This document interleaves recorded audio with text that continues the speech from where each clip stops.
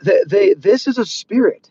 This is the spirit of the Antichrist. This is a spirit that can get on any of us if we turn to sin, if we turn to envy. If we don't have our own personal relationship with the Lord that is vibrant, that is robust, that is living, that is a daily thing. Very serious warning, I believe, for all of us, especially us who are in evangelism ministering in evangelism and are sharing our faith. We're like Jesus, right? We're out there, on the move, praying for people, trying to get them healed, trying to get them saved, trying to get them delivered. Right. This is the ministry that we're supposed to be a part of. Right. And if you're not, by the way, on a side note, get involved. Right. Get started. You got to start somewhere. Just start by lifting up the name of Jesus to your coworkers, your friends, your family. But for us who are already, been doing the work of an evangelist for a long time now, this is what we're going to face right here. What I'm talking about today, because all those who desire to live godly in Christ Jesus shall suffer persecution. And Jesus said, if they persecuted me, they will persecute you. Make no mistake about it. Jesus said, it's going to happen. There is a Redeemer, Jesus, God's own Son. Because that way we can be partakers of Christ's suffering. So we can also partake of his glory. Hopefully you love that. Hopefully you say, hey, man, hey, whatever it takes for me to partake of the glory of God. If I got to go through the cross myself, amen, right? But before we get to that, that part of this, I want to make sure I drive this point home. That if you don't have your own personal, vibrant, living relationship with the Lord, I dare say you will fall into the trap of the Pharisees. It's kind of like the default.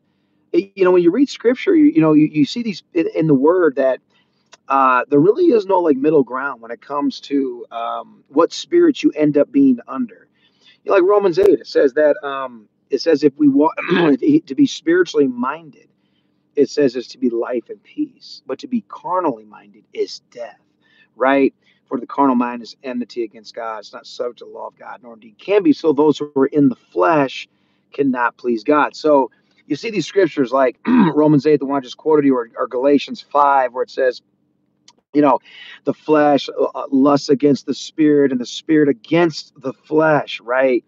So those who are in the flesh cannot do the things that they wish, right? So we see only one of these two categories: either in the flesh, you got a carnal mind, it's enmity against God, like the Pharisees. The Pharisees, the Sadducees, the lawyers would have been the epitome of that. They would have been like the max of that, of what that looks like. Here's what it looks like. It looks like a hypocrite. It looks like a guy that goes to church. It looks like a guy that knows the Bible, right? That is twisting the word of God to his own destruction, right? Like we see is happening so prevalently today. But I want to really send you a warning here to be careful not to let that spirit get on you. And the only way that I've found that it's not going to get on us is to spend that time with the Lord alone. I mean, look at Jesus being the ultimate pattern of this. I mean, it says that he was constantly going away off into the wilderness, praying all night, right? He's fasting 40 days. He's doing all these things. He's constantly doing the work of an evangelist. He's constantly humbling himself. He's washing his disciples' feet to leave us an example how we should walk in his steps, right? He's a man of sorrows. He's a man of grief. He's a man on a mission. And he's a man of servitude and sacrifice. And so are the apostles, the prophets. They're persecuted. They're, like I said earlier, they're called the filth and the offscoring of all things. They're the brunt of the joke. You know what I mean? They're the cast outs.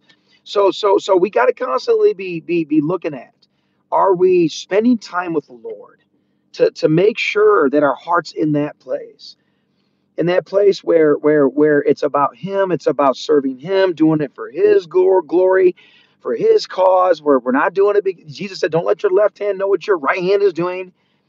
You know what I mean? These things that the Lord said to us are the keys to the kingdom. They're the keys to our success. Because if we don't do these things, folks, what makes us think that we're not going to end up like the Pharisees? We're fooling ourselves. If we think that if we don't do what the Lord said that we need to do, that we must do, that we're not going to end up assailing the other Christians vehemently, trying to lie in wait for them, to catch them in their words. You see, that's a spirit that gets on us, the spirit of envy.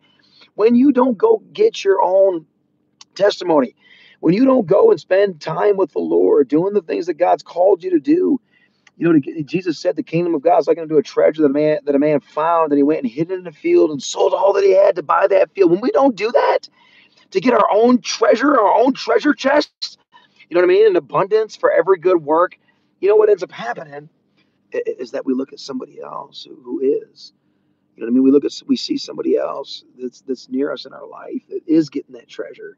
They are getting those breakthroughs. They are soaring high, above all the sin in the world, and they're getting victory in their Christian walk. They have an anointing that is from the Lord. They have a joy.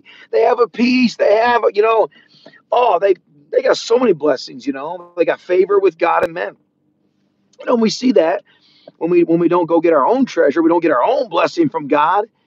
And what do? Well, we end up like what the Pharisees did. We envy them. we start envying them, and misery does love company, man. It does.